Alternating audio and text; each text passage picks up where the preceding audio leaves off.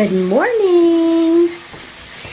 So today, our ulam for the day is giniling with sayote. So dahil papalamig na ang panahon and winter is coming, so season na rin ng sayote. So our ulam is sayote with giniling. What we will need is just the usual one, bawang, sibuyas, dahon ng sibuyas, yung sayote mo, and yung giniling mo. 500 grams lang yung giniling ko.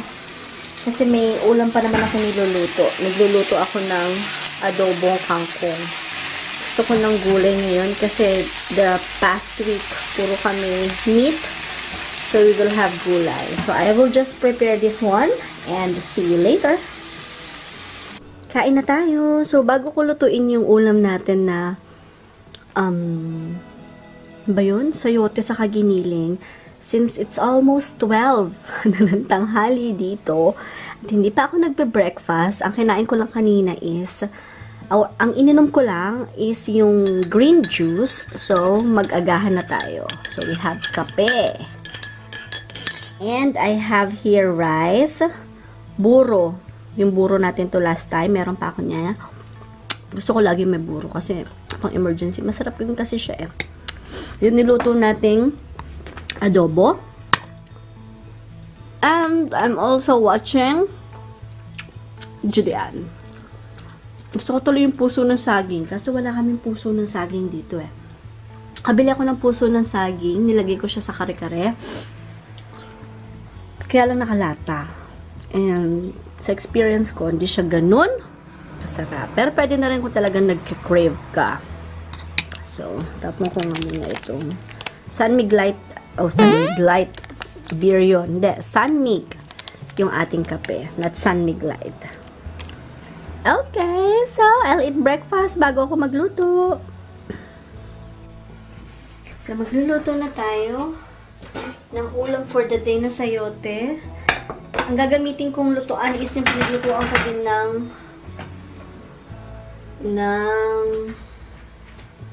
ano to? Kangkong. Adobong kangkong. Hindi lang paglulutuan ko kasi dyan na siya. So, sariling sikap. Napatayo ko yung tripod, kaya maswerte ako.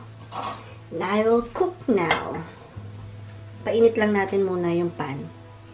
Mainit na yung pan, lagyan ko na ng mantika. Para mailagay na natin yung bawang. Let's put the bawang. Simpleng ulam lang to. Sayote. Madalas yung lutuin ni mama. Sa amin noon. And let's take advantage kasi yung sayote, hindi naman yan all year round available dito.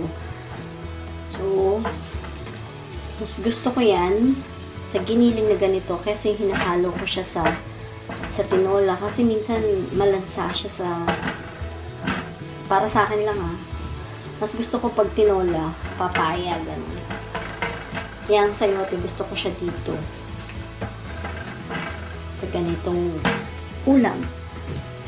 Ang pampalasa pala na gagamitin natin is this one. A mixture of, ano na yan? I put toyo. Tapos yung churva sauce natin. Yung churva sauce yung hindi ko mabigkas na Worcester churva sauce. So, churva for short. And, nag-add din ako ng oyster. Yan yung gagamitin natin pampalasa. Tansya-tansya lang. Siyempre, hindi naman ako professional chef. Kaya, tansya lang.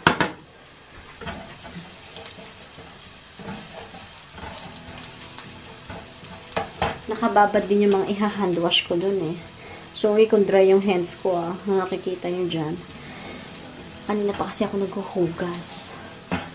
Saka malamig na din dito. Kaya nagda-dry na din ang balat ko. Lalo na. Kami ni Antonio, dry yung balat namin eh. Kaya hindi rin siya pwedeng walang cream. Kasi nagtutuklap at saka nagsusugat yung balat niya. So, ang ginagamit niya ngayon, Cetaphil. I tried yung Aveeno para sa kanya. Kaya lang hindi siya swak. Dry pa rin. So, okay pa rin siya sa Cetaphil para sa eczema niya. It's almost 1 o'clock na. Kasi nag-breakfast pa ako or nag-brunch pa ako bago ako nagluto nito. Yung ulam nga natin kanina is yung buro saka yung adobong kangkong. So, pag uwi ng mga anak ko ng mga 3:30, ganyan. Early, na sila, kain na sila, kanin. Kung di na nila maantay. Si daddy late today. So, lutuin lang natin yung, gusto ko sa bawang yung nasusunog-sunog. Sabi nila, wag daw sunugin ng bawang. Hindi gusto ko yung brown siya. Saka gusto ko talaga siyang lutong-luto. Kasi lumalabas yung amoy. Gusto ko yung amoy niya. Pag may luya naman kasama, never ko inuuna yung sibuyas. Sabi sa mga cooking show, di ba laging unahin yung sibuyas para daw di masunog yung bawang. Hindi, lagi akong bawang. Siguro dahil gusto ko yung homey na amoy. Pag nakamoy ka kasi ng may bawang na ginigisa, parang feels like home. Kaya yun yung gusto ko. And, pag may luya naman, inuuna ko si luya. Para lumabas na yung katas niya. So, add ko na si sibuyas.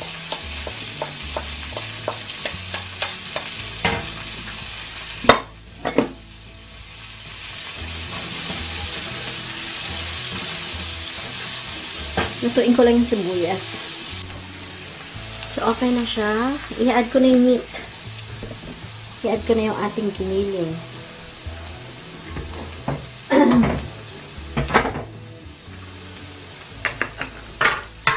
Ito pa rin yung lalamunan ko. Pero okay na yung tonsils ko. Nakatulong yung gamot na nanggaling kay Doc. Kaya lang paggabi, sobrang kati pa rin. So, parang feeling ko allergy din siya.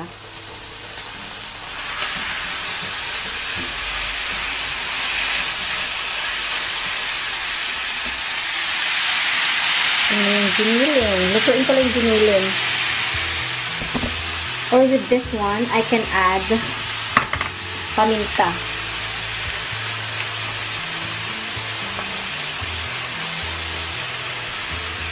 Okay. Lutuin ko lang. So, okay na siya. Hindi na natin masyadong papadry pa tong ating kiniling. Kasi okay na rin naman yan.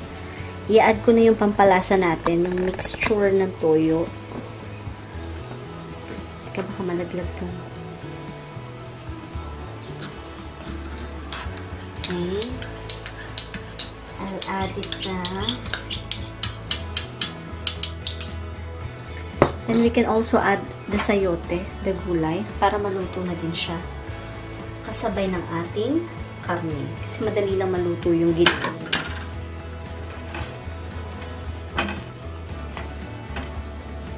Okay, so yun lang. Lulutuin ko lang sila. And see you sa tikiman portion mamaya kasama ng mga anak ko. Salamat! Hi, welcome back to my channel. So, I'm gonna do the food base. Tikiman portion. Okay, tikiman portion now. So, what is that? Giniling with I don't know. sayote. What's sayote? The stuff you're gonna... Yeah, the gulay. What do I want to stick that? Like it? Like it? So, bye now. And may your ulam or may you enjoy dinner because dinner time is family time. We'll see you in our next one. Please subscribe. Yeah. Please subscribe if you haven't already. Like and subscribe. and subscribe. Bye.